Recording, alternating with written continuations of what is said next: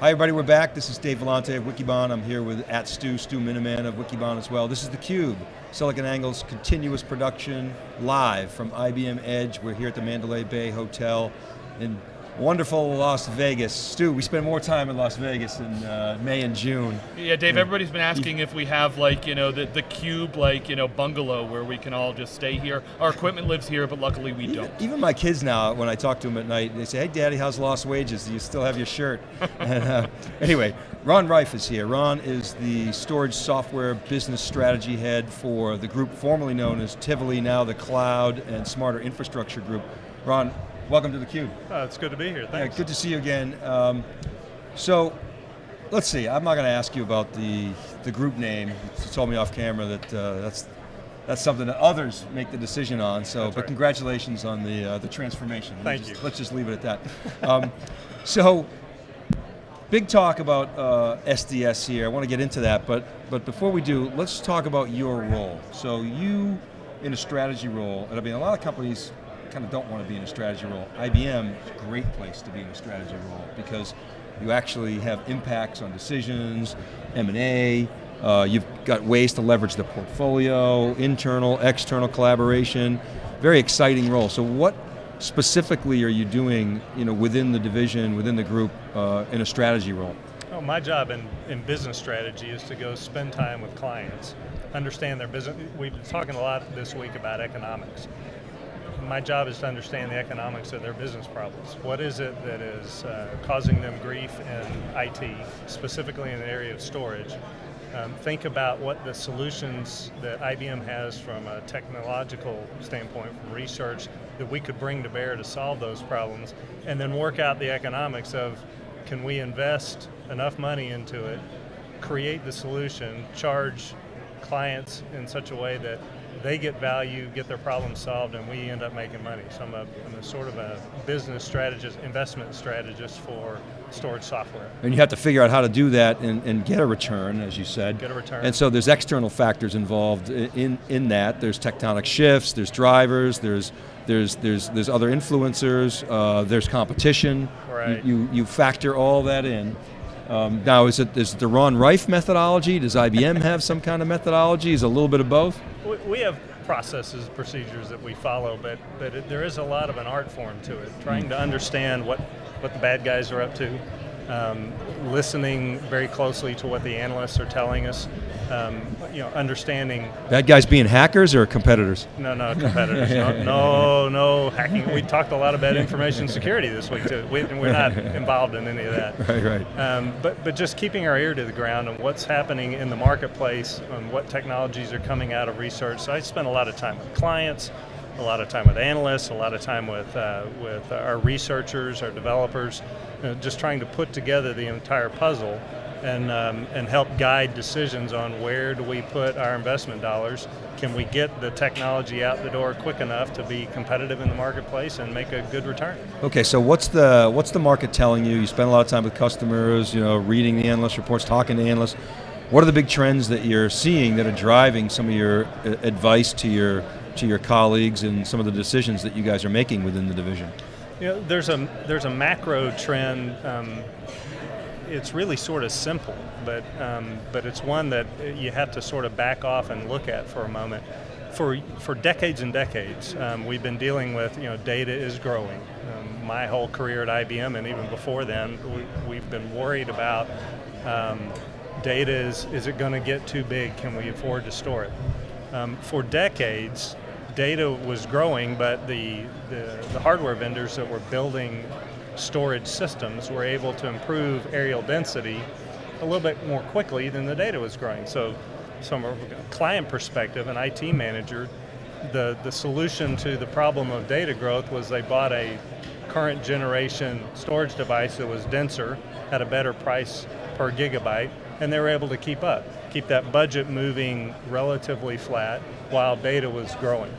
In the last several years, it's been fairly well documented now that data is growing faster than hardware vendors' ability to keep up with areal density improvements.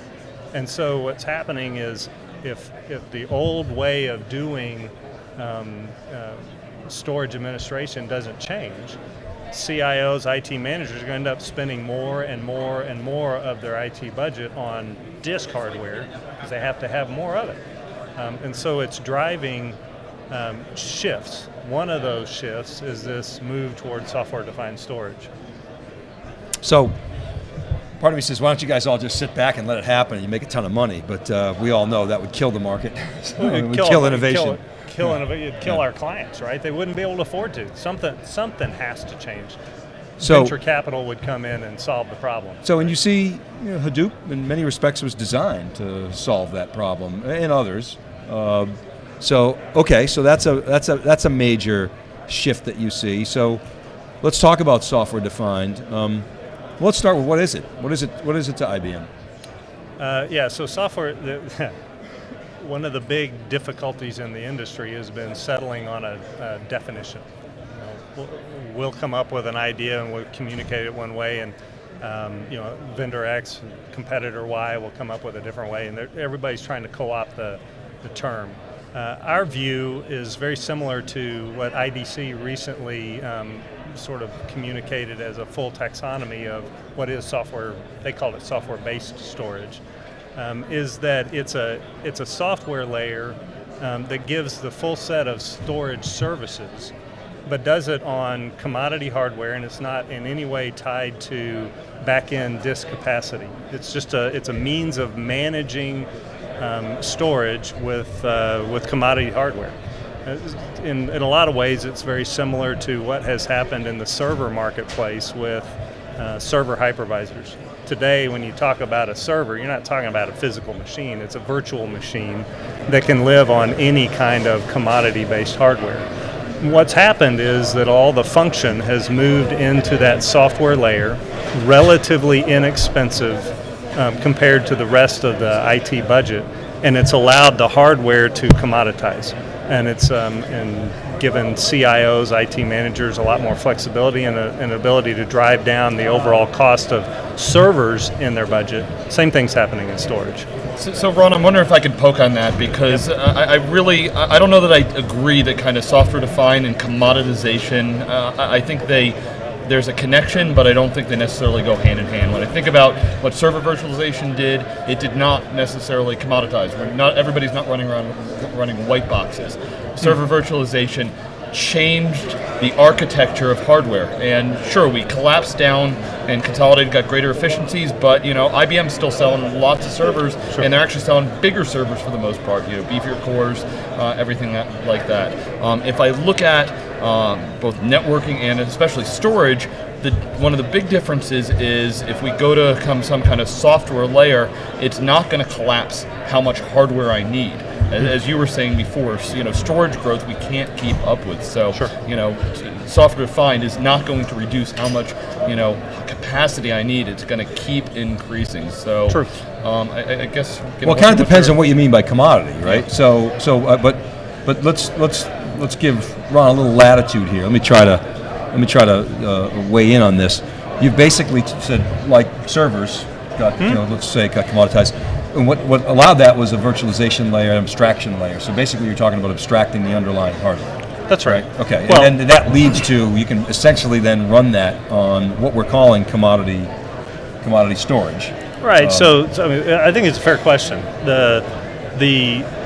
In the server world, you're right, not everybody's running on white boxes, but you have the flexibility to run on a white box if you want to, or an IBM System X system. And what I'd say is, of course, we got any workload really can go on x86 this day. So it's standardization kind of across there. And the value has moved up into the software layer, and so there's not a lot of, the differentiation in the servers, they provide the MIPS, the megahertz that are needed for compute.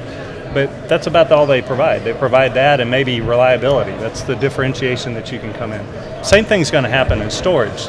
You're right that you're not going to stop the need for gigabytes, but what you're going to get out of the storage device other than gigabytes and maybe availability and IOs per second Not much, because all the rest of the services come out of the software layer. Yeah, and I'd agree. We're talking about it's the services and the value that you add, not the sheet metal and the hardware. The other thing that we're finding with that software-based approach is that in order to get tier 1 kind of services, traditionally, IT managers have had an overabundance of what you would think of as a tier 1 disk array. 70% of your shop might be tier 1, so you can give those services to the applications, and the rest of it might be tier 2 or tier 3. With a software-defined layer, we're finding that clients are shifting the mix. 30% tier 1, 5% flash, and the rest of it tier 2 and tier 3. The overall cost of the dollars per gigabyte in the infrastructure ends up dropping like a rock. And that's part of what we think of as the commoditization of the disk arrays. All right, so let's keep picking at this definition here, and we'll get it, and then we'll sort of talk about what it means to IBM. So we got the commodity piece, but that seems to be almost an attribute. I think that ability to pool those hardware resources is key, and that leads to commoditization of the hardware. But then you've got this discussion about people say separate the control plane from the data plane. Mm-hmm. So you've got essentially data services that could be somewhere, for instance, inside of an SVC or a V7000. It might be in a disk array itself, but you've got some kind of other so-called control plane, which is what? An orchestration layer? Is that right? Is that potentially OpenStack, or maybe it's VMware or an IBM hypervisor? Or is that? Yeah, so we think of that software-defined layer as the control plane. It's the layer that provides all of the storage services that you need, from snapshotting to data placement to replication to thin provisioning, compression. Everything that you would need to provide for the data is in that control plane. It also includes a set of APIs out the top end that integrate with orchestrators like OpenStack or Smart Cloud Orchestration from our standpoint, or VMware if they're provisioning storage along with a virtual machine. Mm-hmm. So everything that you need is in that software layer. Underneath that is the physical capacity. Kind of like VMware has pretty much everything you need for a virtual machine, and underneath that is some Intel cores that provide the compute capacity. All right, so let's double click on that. So the services are part of that software layer, is that right? Under that the definition? way we think about it, yeah. Okay, and so those services could reside, I presume I'm correct, within an SVC, or maybe you're saying no, they ultimately need to be extracted. Well, so we've talked about our middleware. Yeah, it's a good question on where exactly does it run. First, it needs to be software. Second, we think it needs to be able to run on really any commodity, in our case, Intel-based engine that you want to choose. Now, we've talked this week about the StoreWise software platform, which is our software-defined storage layer. That software code base, we package it with a variety of different Intel-based commodity engines. One of them is the same volume controller engine. It's a gateway. It doesn't have any of its own capacity. It federates capacity from, we would say commoditized storage, any storage that you might want to choose, white box on up to high end. It's magic. It's magic. We also package that software with engines that have their own flash associated with them, so that you can sort of augment the performance of whatever storage you federate together. We package it with engines that have their own spinning disk as well to augment the capacity of whatever you federate together. We have entry, mid-range, enterprise configurations. It's just a lot of different engines, but one software layer that you can use and choose whatever storage hardware you like.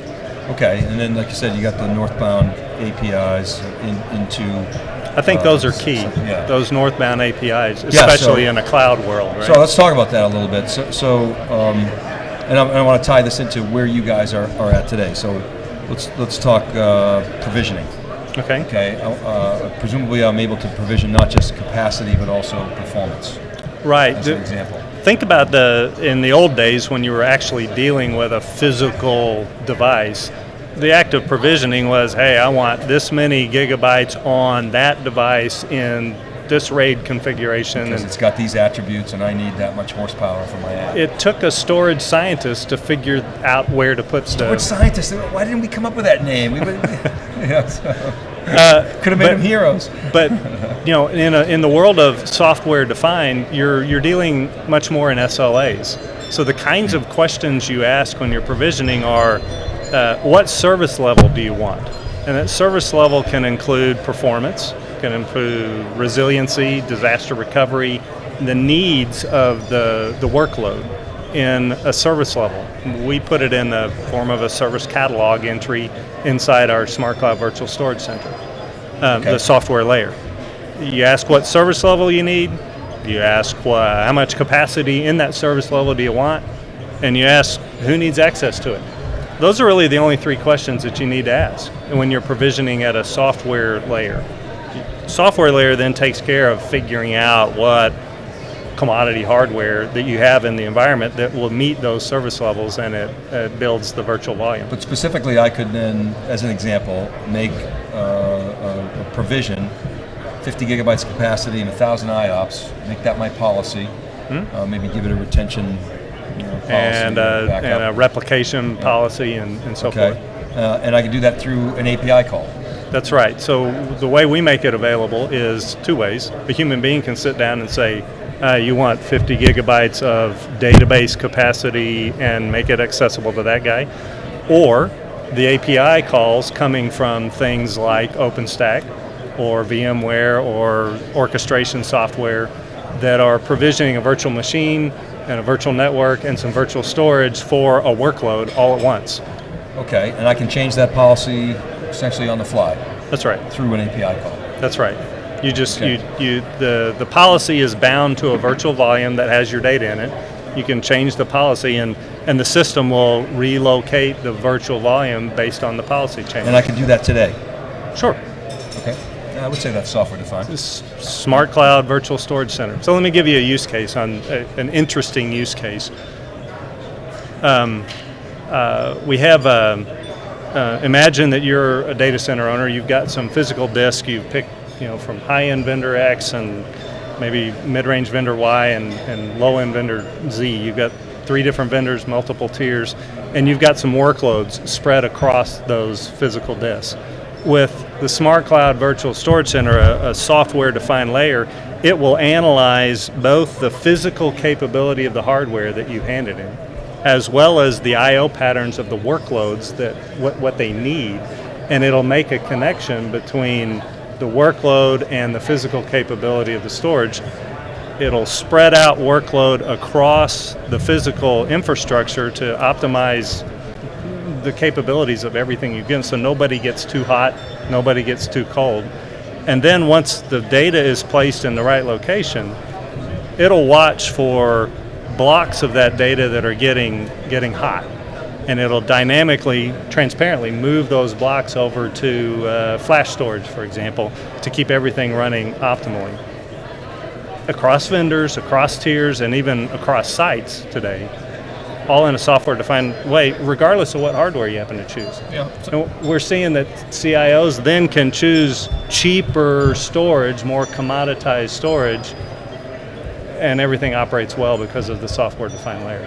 So Ron, my last question I have for you is, I'm actually looking at your blog, and you talked a little bit about across sites. So how do cloud and kind of object storage, fit into the software-defined storage message? So cloud, we ran an interesting study recently with Enterprise Management Associates. We were trying to identify cloud, talking to customers who had made steps into cloud, and trying to figure out what are the interesting tidbits that we can learn to teach other people who are moving into cloud. One of the things that they discovered was that a big hindrance in doing cloud at all is physical storage. They needed to move to virtual storage. So this idea of a software-defined storage layer is become critical for cloud deployments because of the flexibility of things. Excellent. All right, Ron Riffe, we're getting the hook. We got to go. Okay. So really appreciate your time. Thanks for coming on theCUBE. It's good to talk to you again. Always good to be here. All right, everybody, keep it right there. We're right back with our next guest. We're live from IBM Edge in Las Vegas. This is theCUBE. We'll be right back.